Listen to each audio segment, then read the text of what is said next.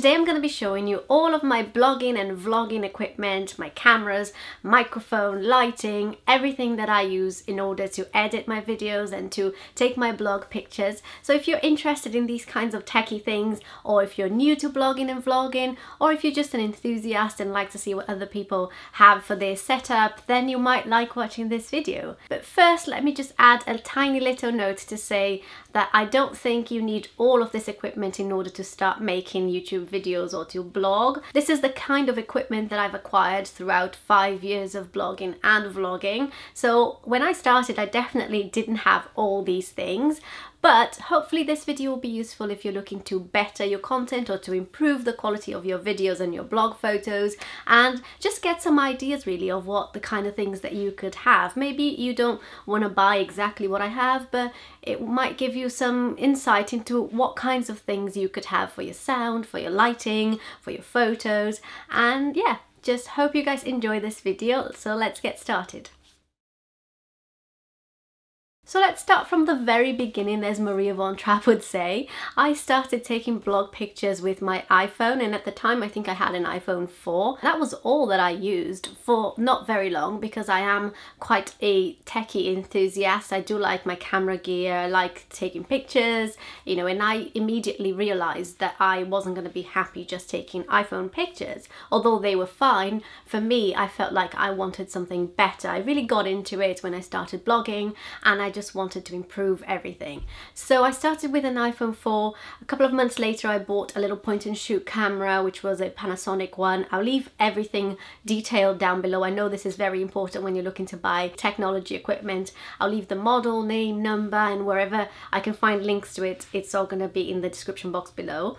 So then after my Panasonic, I had my first DSLR only a few months later, and that was a Canon 1100D, and that was like revolutionary for me because so far I only had iPhone camera and a little point and shoot, and that my first DSLR made a huge difference to my content, to how my photos looked. They looked so much sharper and so much more detail to them. So I had that for quite a few months, and then I got the itch again to improve, and I bought a Canon 600D, which was the camera that I had for the longest amount of time. I used the 600D for quite a long time, and it was a considerable improvement from the 1100D. It had a flip out screen, which the other one didn't have. I started my videos with that camera, but then one day I got a little bit of dust inside the mirror of my camera, which is kind of like the mechanism inside the DSLR, and I could not get it out. I looked into getting it fixed, but it would cost me a lot of money, and I was also itching to upgrade again. And it was just about the time that the Canon 70D came out. It had only been out for a couple of months, so it was pretty new. It was still very expensive to buy, but I thought I'm going to treat myself and I'm going to get that. The reason that I got drawn for the Canon 70D to start was because of the autofocus, and I think at the time it was the only DSLR that had this kind of capability. And what that basically means is that if I get close up to the camera, like if I put my hand there, the camera automatically focuses on my hand instead of me having to manually change it or refocus, which is what I used to have to do with my Canon 600D and my 1100D. The second thing that I like about the Canon 70D is the fact that it has a touch screen, so you can touch to focus as well. When I'm taking blog pictures, I find that very, very useful. Again, a much bigger improvement than to the 600D. I did consider going for a full frame camera like the Canon 5D Mark II or the 5D Mark III, but it was a lot more expensive than what I was willing to pay for a camera, and although I still one day would like to have a full frame camera, that day hasn't come yet. So that's the camera that I use for most of my videoing and my photos at the moment. Is the Canon 70D. I recommend this camera to every single person that asks me what camera, if I'm thinking of buying a DSLR, which one shall I go for. But if I just want to get a few quick shots of things, especially since having a baby, I don't really have the space in my bag to carry a big DSLR out. I usually take my Canon G7X, which is a point and shoot camera. It's not a DSLR, it's just a really nice and compact camera. It has a little flip out screen there, and it's also touch screen, which I really like. but I don't usually use this one for filming. I find that I prefer my DSLR because of the depth of field and the way that the picture quality comes out. You will probably have seen a lot of vloggers talking about it, and I really do like it. It is overpriced for what it is. You can find lots of point and shoot cameras that aren't as expensive as this one, but I think for what it brings, it's worth the money. It has a little pop-out flash. It has, like I said, the flip out screen, the touch screen, and if you like camera gear like I do, these things do make a difference, and you know, you'll really get some use out of it. I've got so much use out of this little camera. I wouldn't have believed it if I said that I was going to use this so much, and sometimes it's just the only way to catch like a quick picture or like a video of my son doing something hilarious without having to whip out my DSLR camera, and my iPhone never really has any memory anyway to take any photos, so this little one here saves my bacon lots of times. In terms of iPhone, I currently have an iPhone 6 and I'm an Apple girl through and through. I've loved my iPhones for a very long time and I always upgrade to the newest model. The case I have at the moment, just in case you're curious, is a Anker case. I think that's the name of the brand, as you can see there. It's scratch proof, it's, you know, fall proof, it's bump proof, and when you have a baby, this is the best thing ever. This is the closest thing that you can get to a baby proof iPhone case. Now for camera accessories. The first thing, which I think is very important if you do YouTube videos or take vlog pictures, is a little remote control for your camera. I got this from Amazon for about £5 if I'm not mistaken. It's the Canon RC6 remote control, and it works with my Canon 600D, not with my 1100D, and it works with the 70D as well, and it's basically just a wireless remote control, and it's really good because you can take pictures of yourself from a distance, you can start and stop video from a distance as well, and it has two little settings at the back. If you put it on the bottom one when you're doing video, you can take a picture. If you put it on the top one, you can start and stop your video. Another thing I really recommend having is spare batteries for your camera. I have about 3 or 4 spare batteries simply because there's nothing more frustrating than starting to record a YouTube video or picking up your camera to take vlog photos and for it to be out of battery. So if you have spare batteries, you can make sure that you always have one charged. So yeah, you can pick these up from Amazon as well. There is the Canon own brand of batteries, but that's a lot more expensive, and this brand that I got is Dot.Foto. It's from Amazon as well that I got, and I'll put the seller or the link to it below, and it's perfectly fine. It works really well. I've never had a problem with it. I have 2 of these and I have 2 Canon branded ones, and I don't notice any particular difference in the amount of time that it runs for, so highly recommend spare batteries for your camera. Another essential is memory cards. You can't really run your camera without a memory card. I invested in 64GB memory cards recently because the 32GB were getting a bit small, especially for the quality that I record my videos in, because I kind of like to record them in full quality on my camera, and it was running out far too quickly. But before I had my 64GB, I used to have this Kingston 32GB memory cards, and they are very good value for money and they do the job well. The one thing that makes a big difference in recording videos in a high quality camera like a DSLR is the class of the card. You might not even know that that exists, but that little number there, that number 10, tiny little number, that is the class. So you have to have at least a class 10 card to record video for longer than a few minutes. If you have any less than class 10, the video recording will be cut short, and I only learned that because it started to happen to me. So all of my memory cards are class 10, and that's something to look out for. I almost forgot to talk about camera lenses, which go hand in hand with DSLR cameras. I started by using the default 18 to 55mm lens, which comes with my Canon 70D DSLR, which is a very basic standard lens. But there is a but. It is an STM lens, which means that it's a silence focusing lens. So if you're trying to get the best out of that automatic focus that I talked about, you really need a silent focusing lens. I don't know what the STM stands for, again annotated below, but what it does is that it focuses without making a noise when you're recording video. So whilst I'm talking here, if I try to move closer to focus something with an STM lens, you won't hear the camera going whoop whoop, which is what it does basically when it's trying to focus automatically.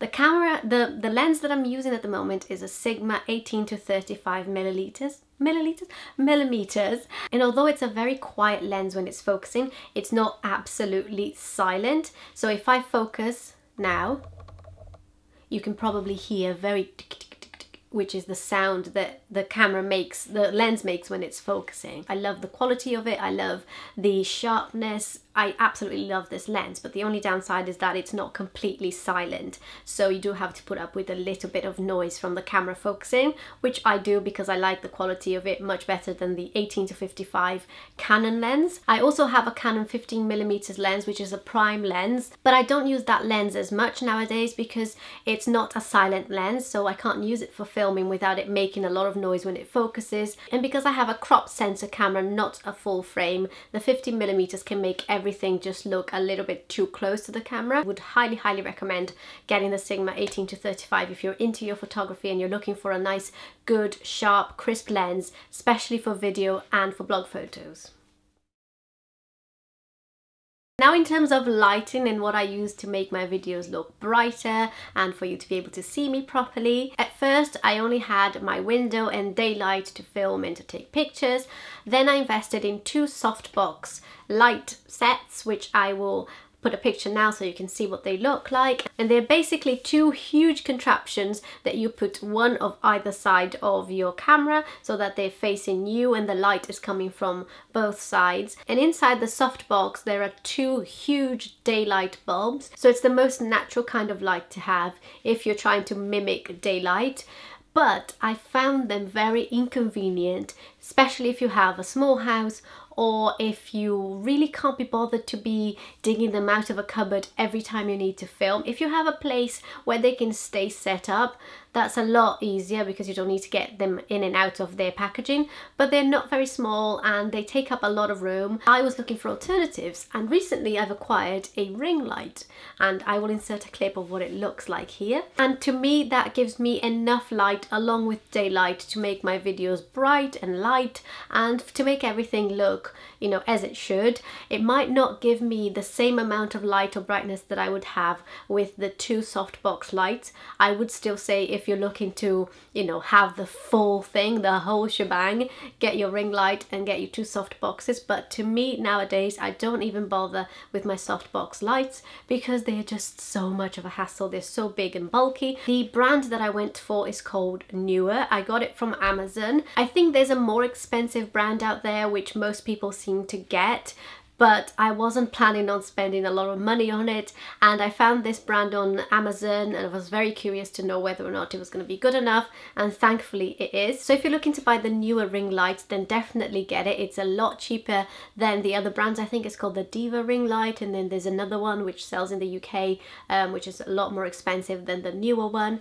It works absolutely fine and I'm very pleased with it. This ring light doesn't come with a diffuser, but you can buy that separately on Amazon as well. The link is below of the one that I got, and it came in a pack of lots of different colours diffuser, which I'll probably never use, but the one that I really wanted was the white diffuser, and it was really cheap to get it, so I just got it because I find that the effect of the ring light without the diffuser can be a bit too harsh. The diffuser basically makes everything look a lot more natural. The other thing that I got to go with it was this little hot shoe adapter, which means that you can put your ring light on the same tripod as your camera, but because this here goes onto the hot shoe of your camera and then this bit goes onto the ring light, you can't use the hot shoe of your camera at the top to attach a flash or a microphone, and at the moment I'm using a microphone on top of my camera, so I'm using a tripod for my ring light and the tripod for my camera. The tripod that I use for my camera, I think it's called Hama, and I'll put the link below where you can find it. I think it was also from Amazon. It wasn't very expensive. It's really sturdy, really good quality. Not very exciting to talk about tripods. As long as they do the job and they hold your camera up, then it's a good tripod, and it's held up pretty well over the years. As I spoke about microphone a minute ago, I have a little Rode microphone on top of my camera. It's a shotgun microphone, which basically means that it reduces the hissing that you hear on the background of videos if they're filmed with the built-in microphone from your camera. And the exact model of the one that I have, it's the Rode Videomic Pro. It wasn't the most expensive, but it also wasn't the cheapest, so I went kind of for the middle ground one, and I think it has really made a difference into how my videos sound. It definitely makes me not have to shout as much in order to get the volume loud and clear. I wouldn't say that it's definitely worth getting one. Only get one if you're thinking that you want to improve the sound of your videos. If you're happy with the sound of your videos, then maybe wait a little bit, use that money to buy a lens or a light or something else. It was definitely the last on my list of priorities, and definitely the last thing that I bought out of everything that I have in terms of camera gear. For computer, I have a MacBook Pro, and this is on a little case that I have, which is like a marble effect. I got this case from Amazon. If you're interested, I'll also leave the link to it below. It's really cool. I'm kind of into marble at the moment, as very stereotypical blogger kind of thing. For actual everyday work, editing, I do most of my things on my iMac, which I don't have it on my hands here to show you because it's really heavy and it's downstairs, but I'll insert a picture of it here. And I love my iMac. It's quite old compared to, you know, the new iMacs that are out, but I still love it, and I think it does an amazing job. It's such a powerful computer. It processes everything really quickly, and I couldn't recommend it enough. I went for the 27-inch one, which is the bigger screen. I think there's a 21-inch or something similar. For video editing, I use my Sony headphones, and these are really good because they fold like that, so you can fit them in your handbag for traveling. They're very convenient. They're not the most comfortable, but they do the job. And yeah, just normal headphones. I mean, sometimes I even use my Apple little earphones and it's absolutely fine. I don't find that I need these specifically, but if they are on hand, then I will use these. They're not very cheap, and I don't think I would recommend buying them if it wasn't for it being portable, but if you're looking for something portable, then you might want to give this a go. For storing all of my photos and videos, I use these little external hard drives from WD. This one is the My Passport Ultra, and it's so small and thin. Look at the size of that. It's the size of my hand, and I have quite small hands. They're really light, so convenient. I have probably about 5 of them that I've bought over the years, and I keep buying them every time that I run out of storage. I just find that this is the easiest way to store all of my videos and photos. I don't usually store anything on my computers because of 2 reasons. First, safety. If my computer disappears, all of my photos and videos go with it, so I don't usually store it there. And also, computers nowadays don't tend to come with much built-in storage anyway, so you will run out of storage quite soon. And the second reason is for portability. If they are in my hard drive, I could literally plug this into any computer and be able to access my photos and my videos and do my editing. One of my most essential items for blogging and vlogging, and also for family photos, are these little external hard drives. They're so small as well, they don't take up much room at all, so definitely recommend these. Very recently though, I have upgraded our storage situation at home, and this is going to sound like I'm such a geek, but we bought a NAS, which is a network attached storage. It's basically a mini server that we have at home, and that mini server stores all of our data, and we can access it from any computer in our house without having to plug it into a specific computer. And so it's so handy, because sometimes my hard drive is plugged into my iMac downstairs, but I'm upstairs trying to edit, and at least I know that my data is all accessible from my, you know, mini server network, and it's definitely not an essential by any means. The one that I got is from the brand called Synology, and the model, I can't remember, it's DS something Play, and it's amazing. I highly recommend it. The other thing that you can do with it is you can stream it onto your TV or onto your phone or onto your iPad, and it's so convenient if you have movies that you know, store in your hard drives, or if you have pictures that you want to show to friends and family, you can stream it from the NAS straight into your TV, into your iPad or iPhone. It was a birthday present from my husband to me, and he knows me so well to get me something like that. It is not your traditional birthday present. It is not a diamond, it is not a pair of earrings, but I absolutely loved it. It's definitely more to the professional end of blogging and vlogging. Now moving on from hardware and going into software, in terms of editing stuff, my favorite editing tools are Photoshop for editing photos and thumbnails of YouTube videos. I find that Photoshop is good for text rather than for editing the actual picture itself.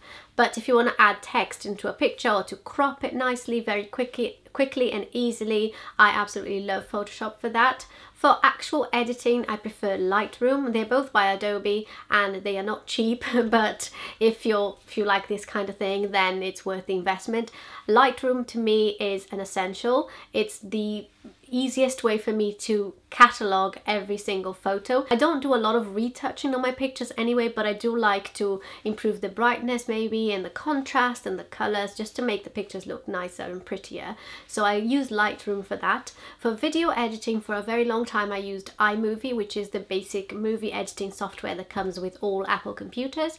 But as I grew a bit more into the YouTube world, I started to want more and to want to be more creative, and so I started using Final Cut Pro, which is the paid version, kind of like the step up from iMovie. If you're into video editing, Final Cut Pro just gives you so much more room to be creative, and you have so many more options, and it has definitely I think improved the quality of my editing on my videos. I hope you guys have found that as well, because if you haven't, then I haven't done that properly. I think I've come to the end of the video finally.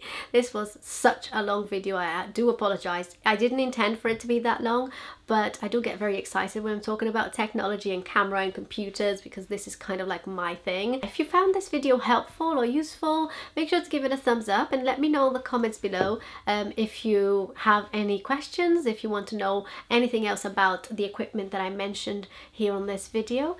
And if you'd like to see more videos like this, then make sure to tell me on the comments below as well what kind of videos you would like to see. What would you like to see next? Would you like to see review of these products? Would you like to see, I don't know, just let me know if you want to see anything more detailed about technology and, you know, equipment and cameras, etc, etc, etc. Also, make sure you subscribe to my channel so you don't miss any of my videos. It is free, it's easy. There's a little button down there that says subscribe, and it won't cost you a thing, and it will make me very happy. If I forgot to talk about anything, I'll make sure to put everything in the description box below, so do check that out, because everything that I talked about on this video is detailed down there with links of where you can find it and, you know, the specific names of everything. So I think I'm gonna wrap this up and say farewell. I'll see you on my next video. Bye.